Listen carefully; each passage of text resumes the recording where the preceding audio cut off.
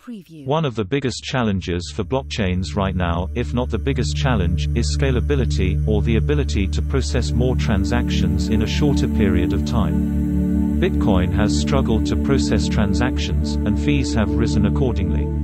The same has happened with Ethereum, where the CryptoKitties craze in December 2017 ground the network nearly to a halt for about a week.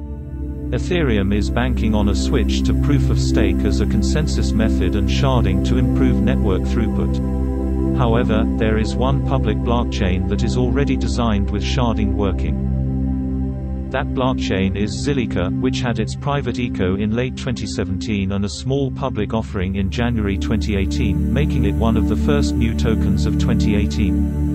Zilliqa is the only blockchain that has functioning sharding, which allows the blockchain to scale in a linear fashion as the network grows in size.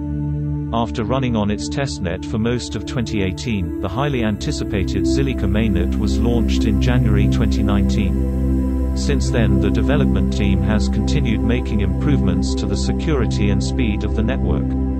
This is a fundamental change to how a blockchain reaches consensus, as the sharding solution scales alongside the size of the Zilliqa network. In theory, Zilliqa has no limit on the number of transactions per second it could process.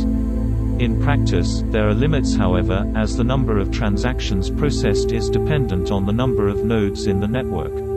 As of August 2019, the network is capable of processing 2,828 transactions per second. Ultimately however, it's reasonable to think that Zilliqa could process tens of thousands of transactions, and possibly even hundreds of thousands of transactions per second. The Zilliqa team has also said that the blockchain will ultimately support smart contracts. This is a major technical hurdle, as running smart contracts on a sharded network poses many challenges. In the remainder of this article, I'll go deeper into the approach Zilliqa is taking regarding both scalability of transactions and smart contracts. And I'll take a look at the Zilliqa team and its roadmap to see if their vision is feasible. One inherent weakness of blockchain technology is its inability to scale well. The problem stems from the fact that as the number of nodes in a network grows, it becomes increasingly difficult to reach consensus. Looking at a network in terms of people can be helpful to understand the consensus and scaling issue that blockchains face. It's not a perfect analogy for talking about blockchain consensus, but I think you get the point in how it becomes increasingly difficult to reach consensus as a network grows larger and larger. And this is where the scalability issues begin, because network size and network speed are inversely related. So, when one increases, the other decreases.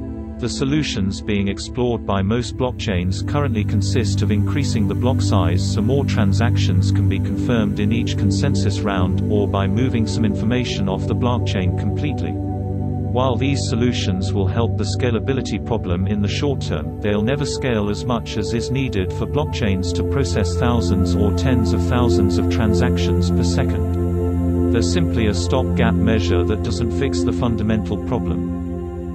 In order to really fix scalability, the entire architecture of the blockchain needs to be redesigned so that network size and network speed are no longer inversely correlated. And this needs to be done with security still in mind. The security of the network shouldn't be compromised in order to achieve greater speed and throughput.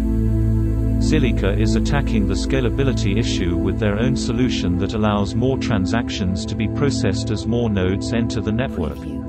It basically rebuilds the blockchain architecture from scratch. The model they're using has a hybrid consensus protocol that will increase throughput with every additional 600 nodes in the network. Zilliqa's blockchain works by dividing the work done on the network, with throughput increasing for every 600 new nodes. This is in theory. In practice, they are finding problems with broadcast once the network scales to more than 1 million nodes. However, we are currently nowhere near this level on any existing blockchain. Ethereum, which has the largest network of nodes, currently has roughly 25,000 full nodes. The Ethereum network, with its 25,000 full nodes, is only capable of processing 15 transactions per second. Zilliqa by contrast has run tests on their private testnet that has reached 1,218 transactions per second with only 1,800 full nodes.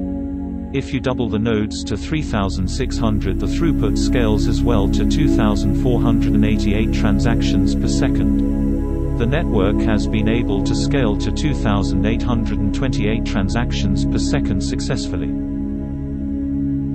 Like nearly every cryptocurrency, ZIL has gone through massive ups and downs. Following the January 2018 ECO, the ZIL token saw its value rising strongly, finally reaching an all-time high of $0.231489 on May 10, 2018.